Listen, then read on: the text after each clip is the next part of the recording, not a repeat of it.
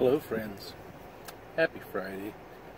My apologies for the sun, although the way things have been the last few days, I'm not going to apologize too much for the sun. It's good to see the sun, and it's a nice warm 71 degrees right now. Yesterday was awful. It was raining and cold. I don't think we got above like 52 all day yesterday. It's just hard to believe this is the middle of June.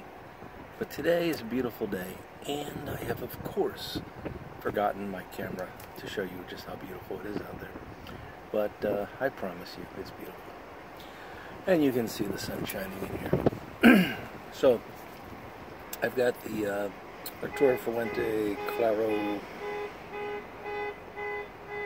858. Sorry, we're just going to have to live with that. I think it's the 858 Claro cigar.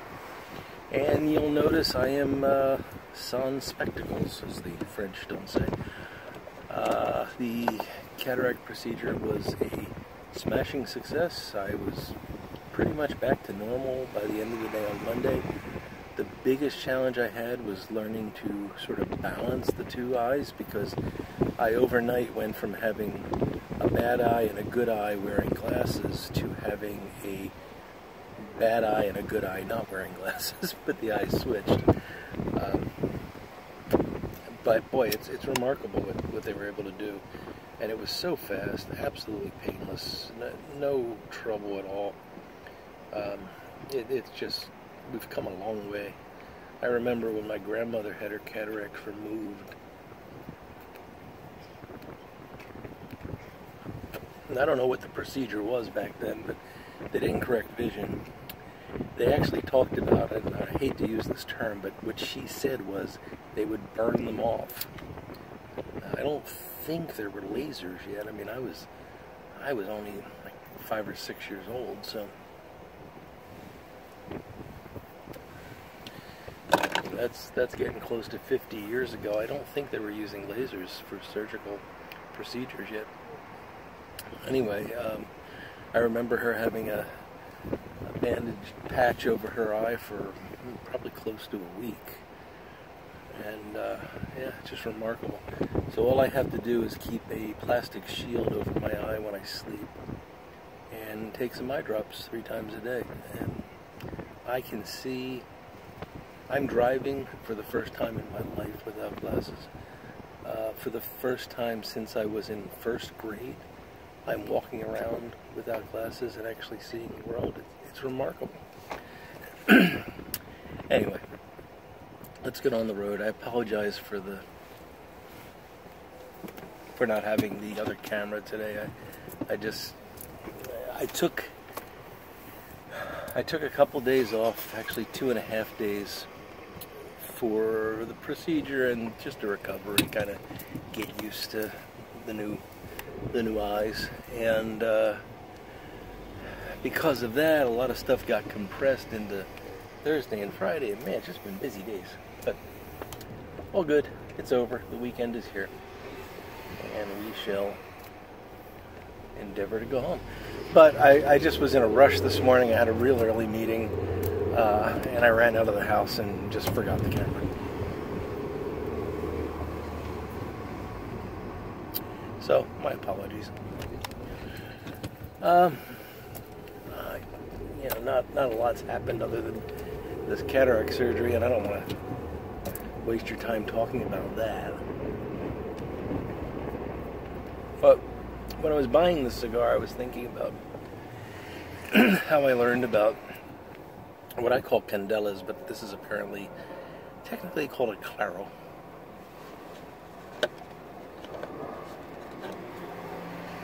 My first experience with cigars. It was all secondhand. When I was a very young child, we were living on a street. We lived in South Philadelphia, row homes, so we basically shared a wall on either side with a neighbor. And across the street there was a gentleman who I think was named Sam. but I don't know where I got that from.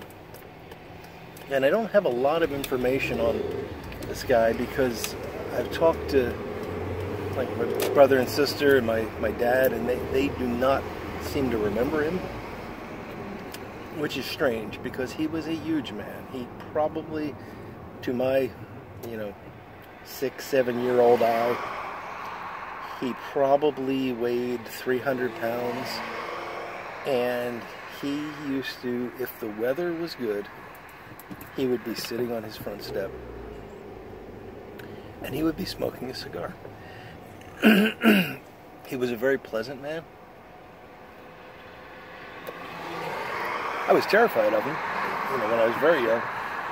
I ultimately learned to wave hello to him and nod and things like that. I never really would have considered him a friend or anything, because I was much too young to be interacting with adults like that. But he was a pleasant man. His neighbors would come out and they would often sit on the step with him and talk.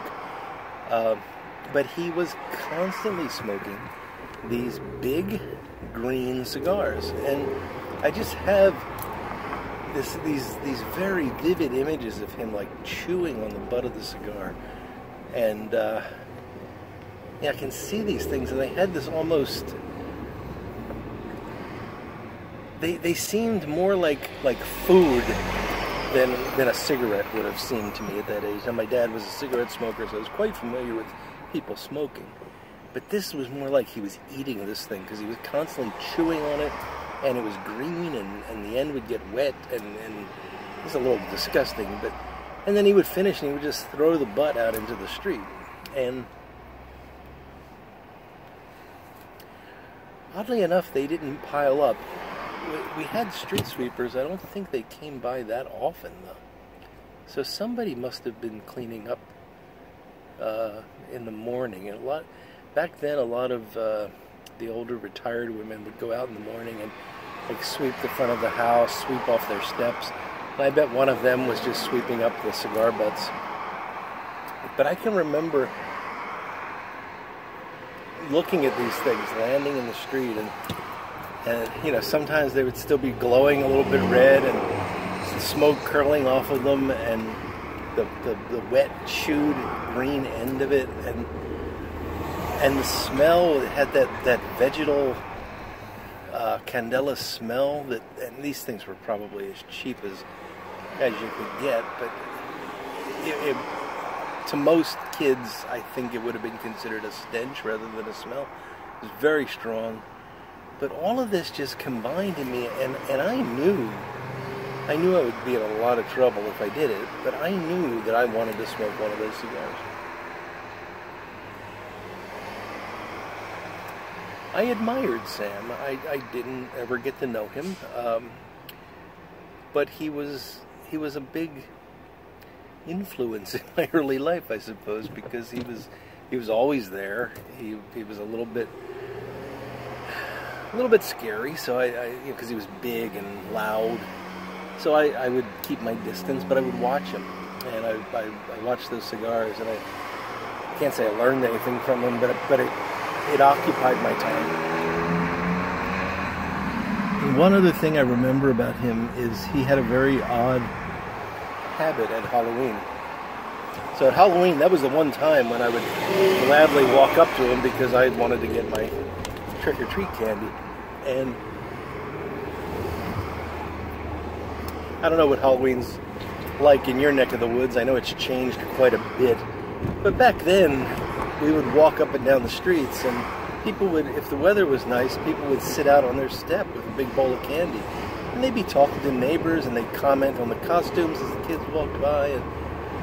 And I can remember walking up to Sam, and he'd be sitting there with this big brown bag, and in it, he would have these little plastic bags tied with a twist tie.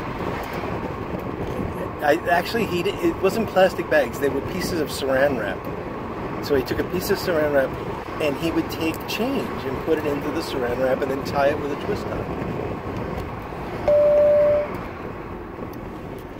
It was odd amounts of change, like you'd get 15 cents, or, which keep in mind this was the 1970s. But sometimes it would be like 22 cents. So I don't know if he was just like randomly taking change out of a bucket and tossing it into saran wrap, or if he had some bizarre mathematical method of working out how much change would go into each one each year. But you know, it's funny. I remember. I'm sure that every person that lived on that street, some of them I knew quite well. Some of them were, you know, childhood friends, their parents and family and things like that. I could not tell you their name. I could not tell you what they looked like. I could not tell you certainly what they gave out on Halloween night. But I am fairly certain Sam was named Sam, and I know he gave out those little saran wrap bags of coins every year. And I know he smoked those cigars. I just wish I knew what brand they were. You know, they were clearly like a White Owl or Prince Edward, or, you know, one of those cheap factory-made cigars, but they were bright green candlelit. And if I could find out what those were, I would buy a box and smoke them this summer in Sam's memory, because I'm sure Sam's no longer with us.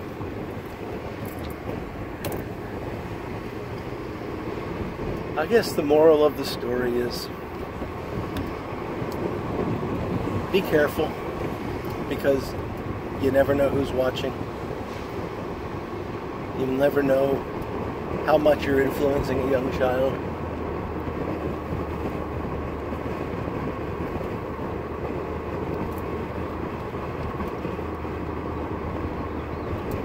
You just don't know, because the fact is the child doesn't know. I didn't know at the time that I would still remember this guy 50 years later, 45 years later, whatever it is.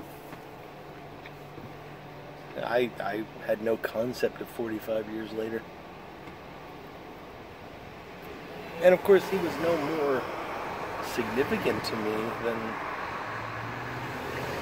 any of the other people in that neighborhood at the time, but there was something about the combination of things he did that gave him a permanent place in my memory. Interesting. Anyway, folks, I hope you're getting some of this beautiful weather. This is really nice. I feel bad about complaining earlier because this is turning out to be a beautiful day.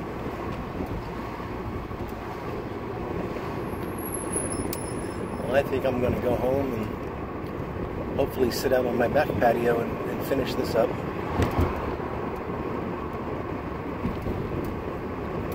No alcohol, because I'm on antibiotics, but we'll see. And yeah, I just get on with the weekend and see what my wife's going to let me do, because she's still being very protective. The list of things I'm not allowed to do is growing rapidly. And I've just decided, and many of you had suggested or implied this, she's right. It doesn't really matter if I believe it or not.